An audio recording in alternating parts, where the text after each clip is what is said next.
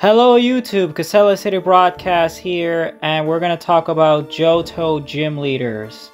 The weakest part of the Johto region, including the remix, is the gym leaders in my opinion. Some people say it's the level curves or whatever, but that's understandable given the fact that there's two regions, and that could easily be fixed. But the major issue is the gyms. That they had a second chance to fix it, and there was hardly any good changes in regard to the gym teams. So we're gonna discuss our own potential gym teams if the hypothetical if Johto gets another remake. So how would the gyms should be like with all the new Pokemon we have now? How would it look like if there was like a Gen 9 Johto game or Gen 10? So this is what we kind of roughly came up with. And for example, Faulkner is the first guy. He has Pidgey and Pidgeotto. Yeah, I have to say he needs a Johto bird. Exactly. How we're in 2023 and this man doesn't have a Johto bird? So yeah, he's Pidgey level 9, Pidgeotto level 13. I think it should be Hoot level 13 should be the ace. Yeah, I wish I could give him a Noctowl, but then that'd be too difficult for our first gym leader. Yes. So Hoot level 13 I think will be fine, and instead of Pidgey, maybe Spearow would be a good because the difference between Spearow being like the hot-headed bird, and then Hoot is a calm owl, so it's like those counterbalance each other well. I think that's smart. I think that would be kind of cool. Especially Pidgey usually gives off the Pidgey is one of the first guys in Kanto. Like, it's just very Kanto, and as you know, I think Spearow, you get a Spearow in Johto as a partner Pokemon, but you have to give it back. But some people decide to keep it. So yeah, I think Spearow will be cool. I also like the Spearow line, so that's that. Yeah, I know. You have a thing for the Spearow line. Second one is the Bug-type gym in the Zelatown Bugsy. Look, and I love my Bugsy is Ace being Cider, because Cider's my dude. Yes, that should be kept. So the team is... Although... No, it should be kept. There are cool bug types in Gen 2. Yes, but that should be kept. Really? Yes, the Cider as the ace should be kept. Because Heracross, for example, is too strong. But yeah, for a second gym. For a second gym. Yeah, Cider is Cider's technically a stage 1. I think Cider's a good ace. Well, but Metapod and Kakuna, who are the other two, shouldn't even be a team of 3. It doesn't even make sense because, you know, the first guy is 2 and then already 3. It should, instead of Metapod and Kakuna that are level 15, it should be a level 15 Spinarak. There you go. And then the Cider level 17 should be 2 as well to count, you know, to make sense because the other one had 2 Pokemon. So Cider's level 17, and instead of Metapod and Kakuna, trade those for a Spinarak. Because the Spinarak is in the maze of the Zelatown, the maze, the bug maze. You're climbing on these Spinarak that have threads, but there's no Spinarak used by the gym leader. So I think that was a wasted opportunity. The third one's going to be tricky because on paper is a good team. It's a good team. It makes sense within the context of Heart Gold, Soul Silver, and Gold and Silver. Clefairy level 17, Miltank level 19. Yeah, we didn't even say who the third one is because everyone knows. Right. The problem now is in the modern Pokemon, Clefairy is a fairy type. But we don't want to remove Clefairy entirely because the entire gym is shaped like a Clefairy. So either two things will happen. The gym layout will change. The maze of the gym layout will change to represent a different Pokemon that's normal. Because she is a normal type user, yeah. Yeah. Or adding a third Pokemon that's also a normal type. Also, can we discuss about the fact that we went from 2 Pokemon to 3 Pokemon to 2 back to 2? Exactly. So it should have been 2, 2, 3. Yes. So I think maybe adding a third Pokemon that's normal would be good. Okay. So the first option will be a third Pokemon that's normal. my ideal will be Chansey, because Happini's too weak and Blissey's too strong. Chansey's a bit of a wall and a healer, kind of like Milk Tank, but Chansey's offense is pretty bad, especially if you make it a low level like 17, which not many good moves will be learned around that time. So you have basically have the trainer has to learn how to fight a wall that doesn't really hit hard. The other option will be removing Clefairy together and have a Chansey Milk Tank team. But then the maze of, the shape of the gym will have to be a Chansey maze instead of Clefairy. So those are the two. Really depends on if this hypothetical Game Freak will want. Will they want to remove Clefairy because of the fairy typing, or they just have a third guy who's also normal to kind of balance things out? And so she could keep her cutesy pink aesthetic, but also have some normal representation. Exactly. So those are the two. Either or, I think would be fine.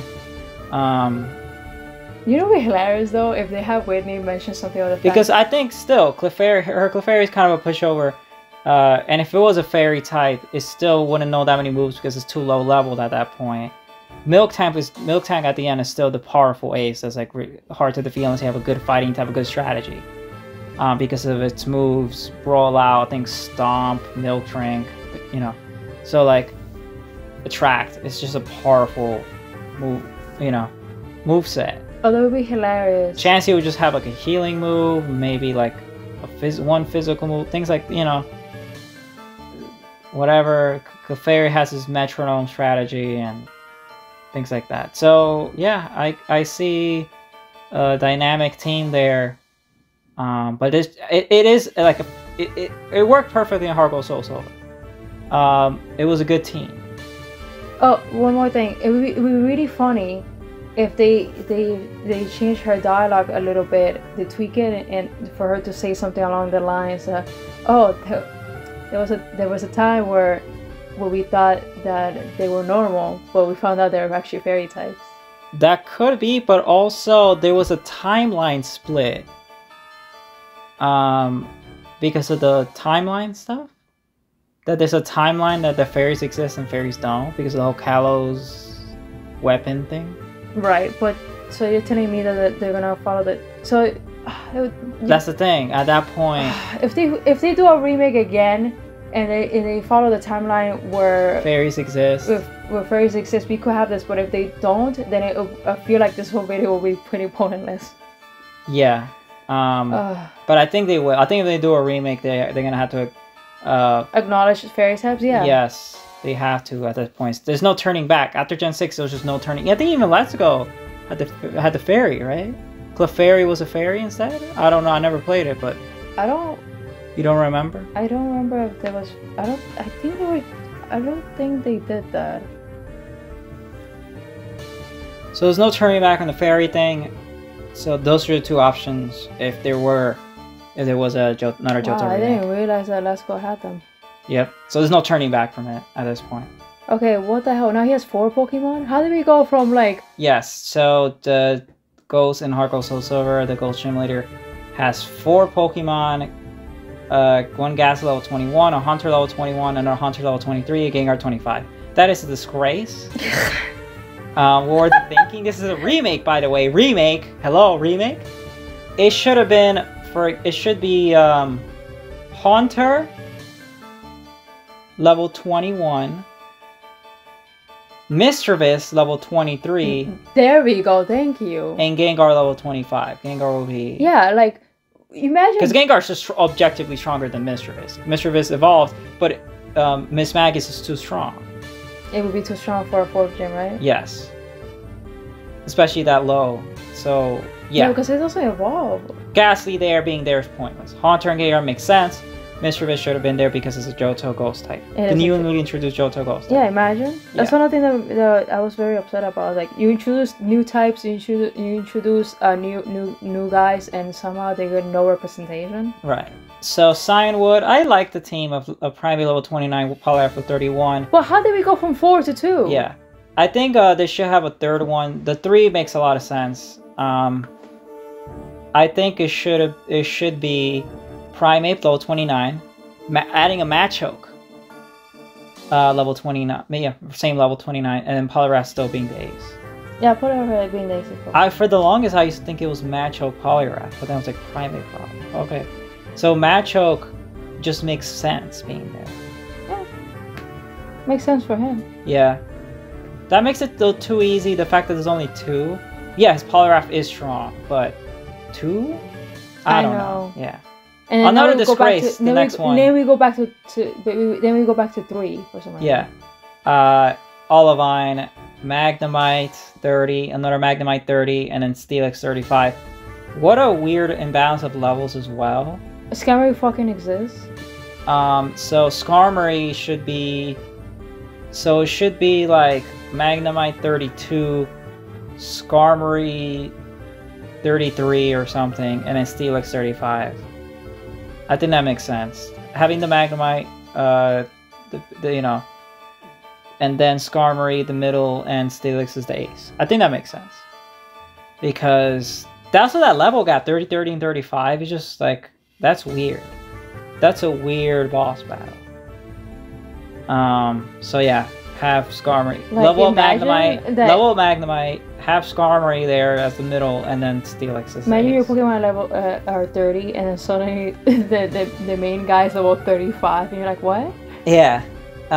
This one, Seal, Mahogany Town, Ice type, Seal level 30, Dugong 32, and Piloswine 34. I think you should replace Seal with Sneasel, level 32. Keep Dugong and Piloswine. Yeah. It's not a bad team, it's just Seal's just there for no reason. It is, and Sneasel, who's an, you know, the ice type, the new ice type for Johto. Again, God, same thing. Again, no representation. Exactly. So having, yeah, Sneasel, Dugong, and Piloswine. Pretty much what we're trying to say is that those little changes of just the Johto representation from the Johto Pokemon that they already introduced in the Johto gym would leaders fix a lot. Would fix a lot. Yeah. And make this a little more challenging. Yes. Again, these remakes, we're probably gonna have the EXP all thing. They're probably gonna have to love the Pokemon anyways, have them a little higher, have better teams, things like that, to make up for it. So. And again, back to 3. Yeah, back to 3. Blackthorn, the dragon one. This one, it was kind of done dirty because there just isn't much dragon types in neither Kanto or Johto. Right. So this one, I had to get a little creative. The original team in Heart Gold Soul Silver is 2 level 38 Dragonairs, 138 Gyarados, and a level 41 Kingdra. I think keep the team and replace Dragonair with a Dunsparce, because Dunsparce is Johto, and Dunsparce is Gen 9 evolution of it, so having fully evolved Guy. This is, by the way, not crazy, not Paldea only. For those of you watching, Dunsparce is the official evolution of Dunsparce. Alright, it's the official evolution of Dunsparce. So it matches. And Dunsparce may be a normal type, but he knows Dragon Rush as a natural move. It's not a TM. He learns it naturally. Also, so having a Dunsparce, again, because Gyarados is not even Dragon either, so the rules are just different. Having a Dunsparce with a Dragon type move and a Pokemon that's, even though it's normal, has some Dragon qualities to it, I think makes sense. How about and Dunsparce is an underrated Johto guy, so having a representation there, you know. And also Terra type. Terra type will not exist in this remake. So having a normal type with a Dragon type move, I think, it would have been suffice. cool if the Terra type would have been Dragon. That would have been insane. That would be cool, but again, it wouldn't make sense because Terra type doesn't exist. It only exists in Paldea. I think the rest of the team is fine. Dragonair, Gyarados, and Kingdra.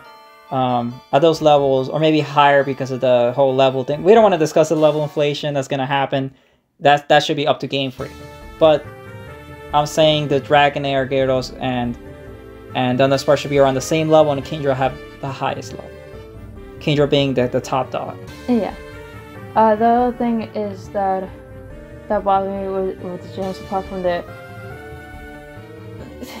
huge, you know, oversight of the non-representation of Johto Pokemon is also just every time we kept going to the next one, we somehow went from like 2 to 3 back to 2 back to... Yeah, the amount of Pokemon used also didn't make much sense in the progression. I think it should be like 2, 2, 3, 3, 3 all the way until the last gym having 4.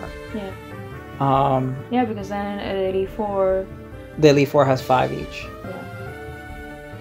I think Elite Four is fine. It's the gym leaders that suffer the most. But I'm saying, it's just, in general, you will think... Yeah, because the Kanto gym leaders are pretty good. They're pretty good. I know that the Lieutenant Surge team changes a lot. I know there's certain gym leaders that do change things up a bit. Koga is another one that they change a lot. Sabrina, they change also. Right, but the teams are fun. There's a lot of variety there to work with. Johto, you would think, because there's even more variety because there's 2 regions, and there's like mostly Kanto guys, and that's ridiculous. Like, where's your Johto pride? Exactly. No, it's just sad because with all the Johtomons that they introduce and not use them. And there's issues with the Pokédex itself, where some of the Johto guys get introduced, show up post game and things like that. It's like, it's kind of weird what they did with the Johto Dex, and I think that should also be fixed.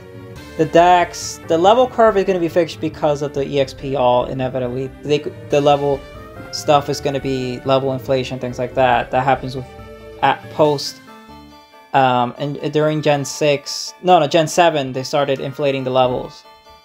Gen 6, they found that out. The reason Gen 6 was too easy was because the EXP all caused a level imbalance of ridiculous proportions. Gen 7 actually fixed it by making the levels higher, and by the end of the game you're a very high level. Then Gen 8 followed up with somewhat doing an okay job at it. Gen 9 did the same thing because of the open world, so I think we're at a good pace. Ledge Arceus also did a fine... Actually, Ledge Arceus, in some instances, I was under-leveled. Yeah.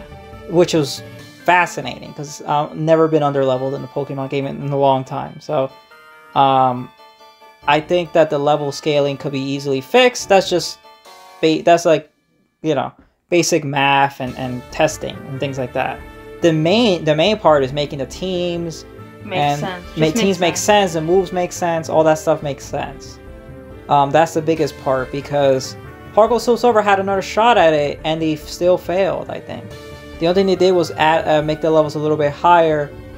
Because the XP distribution was different in Gen 4 than Gen 2. And this is not to rip on the remix, because the remix did a great job and they added so much content, but the gym still suffered. I feel like it could have been like absolutely perfect. Yeah, I went actually. If you go back to Heart Gold Soul Silver, pay attention to the gyms. It is kind of annoying.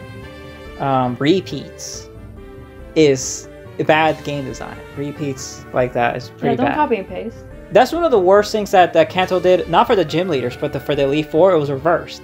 The Kanto Elite Four is pretty bad, because there was a lot of repeats. But the gym leaders are good. Well, in Johto, it's the opposite. I like the Johto Elite Four, but I did not like the gym leaders with their repeats, which is poor, which is lazy. So, that I would say that's my take on that. Yeah, and then another thing is that the gym leaders for Johto, not having Johto representation, just feels like they're just part of Kanto. Yeah, and that's ridiculous. Johto should have its own identity as well. Yeah, because I feel whether this remake ends up having Kanto in it, that's up to them. Johto should still have its own identity and not be so overshadowed by Kanto.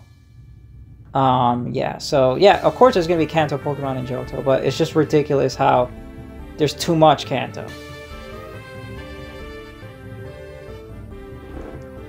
Yeah, there we have it. Alright, so that's the take. Thanks for watching, and ponder on this, Pokemon fans, and have a good one.